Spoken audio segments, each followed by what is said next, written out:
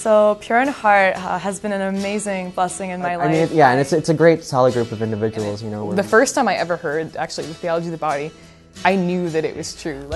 You get to meet so many people who are taking that challenge to step up to the plate. And went for a meeting, and I was definitely just from the start hooked. Like, people there were just beautiful people, beautiful hearts, and really you can see that message of being pure in heart just read across every person. You know, where we can really talk about, you know, the different issues of, you know, today's society and what it means to be Catholic today, and, you know, how do we live that out in a world. And it really does help me be a stronger Catholic, and also to live chastity, because I'm pursuing heaven with all of these other people around me that are going through the same struggles.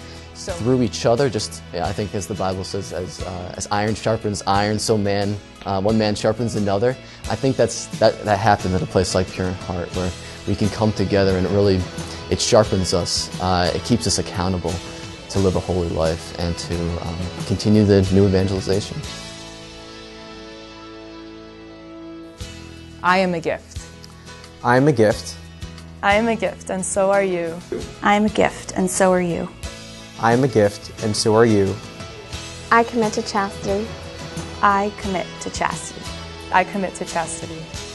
I commit to chastity. I commit to chastity. I commit to chastity. I commit to chastity.